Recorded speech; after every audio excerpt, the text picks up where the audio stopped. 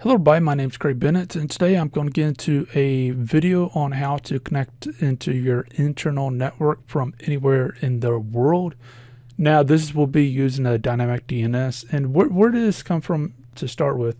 Well, basically someone was having problems with iSpy, and I still use iSpy, by the way, but they were using some type of free version of iSpy, whatever. And they were having problems with it because they didn't want to pay for iSpy, which, you know, is fine, it's on their head. But the thing is they wanted to be able to stream their cameras or see their cameras. So the problem is with that, if they want to see the cameras live but without paying for iSpy and jump through all these hoops, they might as well just use a dynamic DNS, DDNS. So with that one in mind, I'll leave a link down below to the video that person commented on so you can check that out. But basically what this will do is this will allow you to have remote access into your home's system. Now keep in mind that you're going to have a little bit of a technical know-how in order to do this. And one big thing I want to recommend is make sure that your system is secure. So one thing I do personally is after this video, the DDNS that I'm going to be using, I'm going to delete it. So, you know, it's whatever the link is, going to be whatever. But as far as my security cameras, my IoT devices and stuff like that, they can never, ever, ever, ever see outside of this house unless if I give it very specific access. So this is a very, very important thing, because one of the biggest things that a lot of people don't know is a lot of IoT devices and security cameras, especially the cheaper ones, they are very vulnerable to flaws. If you infect one, the infection can actually spread to other devices on the same network. So it's best to just block it off altogether. It's not like the things are, if it's like something like Nest or the Ring doorbell or something like that, fine, that's one thing, because and that's going to be updated constantly, hopefully. But normal security cameras, normal IoT devices, they aren't. So you might as well just block them, and that way no one from outside of the network can actually gain access to them. So with that one in mind, that's something I kind of recommend to do first off. But given that you did that, and given that you are okay with doing a little bit of technical know-how, what I'm going to be using is NoIP. So what NoIP is a dynamic DNS service, or DDNS service. So what a DDNS service does is it gives you a website that you can go to, and that will connect to your home IP address. See, the thing is your home IP address, your external IP address to your house, well, that changes every so often unless you pay for a static IP address, which no one does, so, you know, whatever. So what this does is this allows you to not have to worry about, you know, whatever your IP address is, which is difficult into itself, but you just need to remember a simple little website, and that will gain you access into your internal systems. Now, with that one in mind, I would recommend that you just take a look around at other DDNSs that, and basically you're going to find that they're pretty much most the same.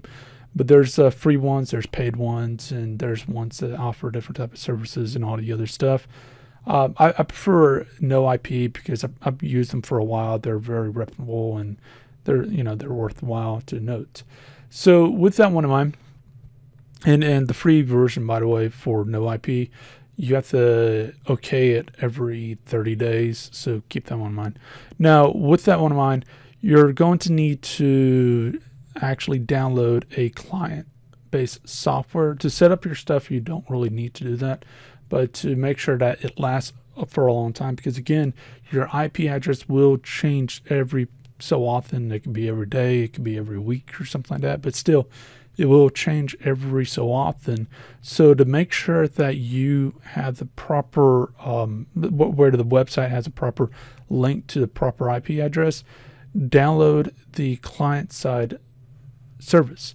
And what the client-side service does is it looks at your external IP address for your house and says, this is the IP address, and it syncs it up to the server and syncs it up to the given website that you made.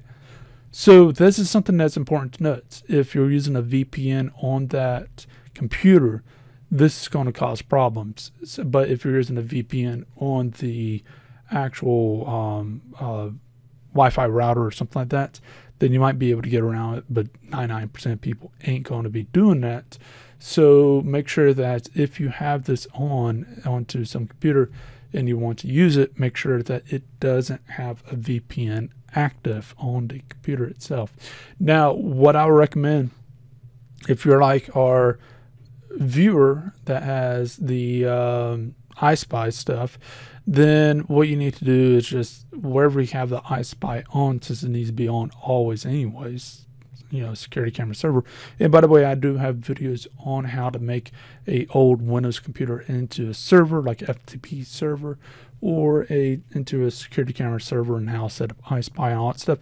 I'll leave links down below, all that down there, but I'll recommend just leaving the client-side software on that, and that way you you know, since it has to be on always, you don't have to worry about any VPNs, any of that stuff. So with that one in mind, that's something to note into itself. Now, as far as this goes, you're going to need to know something else, and this is port forwarding. So real quick, the website I have, so let's go to here. The website I have is the following. So what I have set up in my internal network, this is my internal network, the 192.168.86, blah, blah, blah. Well, the thing is, my internal network, this is what I'm seeing for those two. So for the 192.168.86.20 with a port 81, I get the weather camera, an IP camera. And for the 185, I get my printer. Well, the thing is if I go to here and I try to put in the 81, so again, same, just trying to push it over, and you can see that it connects to the camera. It connects to the camera through the DDNS. And if I try to say, let's just change this to something I know I don't have a opening to, say 200, and it will kick back, hey, there's nothing for it to connect to. And if I try to do something like, I think it was 1212, and it connects me to my printer, as you know, we got here and we have here. Now you might be wondering, why would you even want to go to this level? One of the interesting things is if you can find a DDNS where you don't have to renew it every 30 days, or if you go around, say, your grandparents' house every 30 days or something like that, and they have problems constantly with their printer or whatever it may be, then it might be a church, it might be your grandparents, it might be an office or whatever it may be, because you know how things are. You can, most of the printers, you can remotely see, is there an update for the thing, or you can go to status and say, oh, the problem is you don't have any black ink or whatever it may be, so you can tell them what exact ink it needs to be changed or whatever it may be. So this is a major thing to note, is it allows you remote access even into that level, but you got to make sure of security. So how does this work? Whereas this is port 1212, and this doesn't even have a port on it. Well, the big thing is whenever you have a internal or even external service, whenever you go to a web browser server, so for example Facebook or Google, Yahoo, or whatever it may be, well, the fact is those are all port 80, normally port 80. So the big thing to note is if in the internal network you're able to do something like this, where you don't have to put in a port number and it kicks you off to the proper area, then note that you're dealing with port 80. Now, if you don't know what ports are open and what it might be, so you know what the IP address is, to say, for example, I knew the IP address for the printer is this, but I didn't know what port is open and port 80 isn't working, do a port scan. Because just because, like, say, for example, right here, this should be port 80, but obfuscation, what it may be, you know, you can move that around and whatever it may be by yourself. So if you're not really sure, you can do a port scan, and what a port scan does is it sees for all the open ports, and you can just test it one by one. Normally you don't have too many open ports for a given IP address. If you see a whole bunch of ports open, by the way, for a given IP address, you might want to see why and lock that crap down, because that's a security flaw. So you should only have ports that are open that are being used. This is a very, very important thing. And that's one of the biggest problems I found with a lot of IP cameras is if you actually take a look at, they'll tend to have 4 or even 5 ports open when they only need to have 1 open, and that causes problems into itself. So this is something to note. Now, as far as that goes, why is this relevant? Well, taking a look at, I took a screenshot of what I got on my end, setting up my router through my phone. And keep in mind that the area that you can set port forwarding is different. Is probably going to be different from what I got. It's probably going to look different on all that might be. And what your best bet is to go to wherever on your router it shows all your devices. And if you can click on the device, and if it says port forwarding or something like that, then you might be able to do it there. Otherwise, you got to hunt around for a port forwarding area. So with that, what does all of this mean? And you're going to see something very similar to this, maybe not exact, but something very similar. So what does all this mean? Well, the internal port is basically what does the internal interface use. So in this case, if we're taking a look at my printer, it'll be port 80, whereas my camera, the weather camera, is using port 81, right? So with that, this is what I would put. If it's using port 80, then put for the internal port 80. If it's using port 200, then for the internal, then put port 200 there. That's the interface that needs to go to. So again, like if you're doing like an FTP server or something like that, you might hear, oh, port 21, but you might be obfuscating the stuff and put it at port whatever, and just make sure that you got the right port there.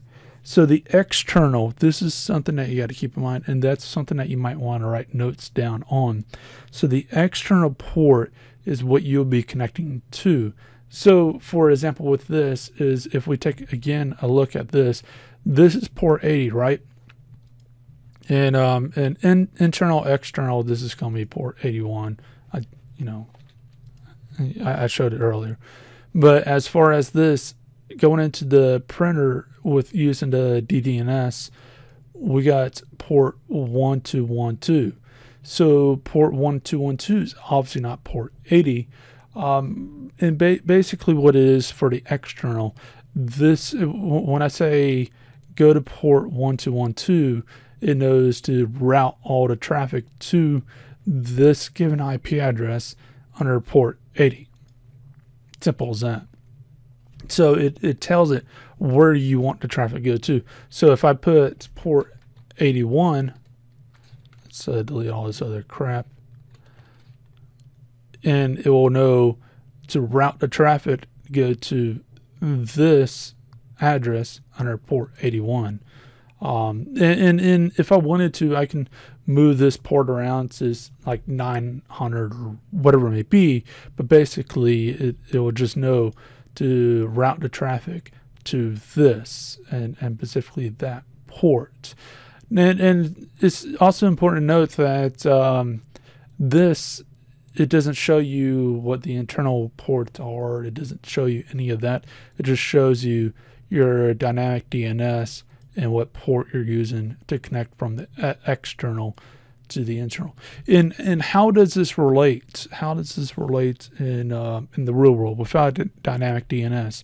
Well, the thing is if you took if you set up your stuff right, and if I took my external IP address and just plop it right there, it will take me to the exact same location. That's all the dynamic DNS does, is it routes you to your external IP address, and then you say what port you want to go to or whatever it might be. So this is something that's important to note. Now, as far as the bottom part on this, you're probably going to see this as TCP or UDP. Most of them are going to say either or both, and I'll say both, because the fact of the matter is you can play around with it, see what works and whatever, but the fact of the matter is it's either or, and it doesn't really matter. So with that, set up port 40 and whatever it may be.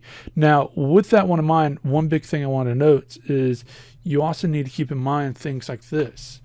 All right, so we set up the port 40 and I'm able to get into my printer. Great. But I didn't have to put a password in to get into this. So if I knew some security flaw, it's like, oh, I know this version of the printer, brother, blah, blah, blah, blah, blah, and there's some type of security flaw with it. Surprise, surprise, I can actually screw over the person. So with that one in mind, that is something that's very, very important to note, is if it's something like this, I kind of wouldn't have it connecting to a whatever internal system that doesn't have a password. Make sure it's password protected. Make sure that it is basically only traffic that's authorized is able to get through, and all the other stuff. So this is a big thing to note into itself. But with that one in mind, that should help you out by quite a bit. And it's actually quite interesting, because let's say, for example, and this is how they did it in the old days, is let's say, for example, that I wanted to print something from this. If I can set up the settings right, then what can happen is, if I can set it where it takes in information from port whatever, then what I can do is I can set my print from wherever in the world to send to whatever a DDNS is, and then the proper port, and it will send to the printer, and it will print off from there. Obviously the printer I have to set up right to do that, and nowadays you use something like Google Cloud or something like that, but still, in some cases that still is possible, but who would want to do that nowadays? But anyways, as far as that goes, hopefully this has helped you out and to getting access into your internal systems. Hopefully it wasn't too far above anyone's head. If you did have a little bit of a problem keeping up with this, then feel free to leave a comment down below. I'll try to help you out as best as I can. But leave a like, subscribe, share, and I'll see you next video. Hope you have a great day. And by the way, I'll leave links to all this stuff down below.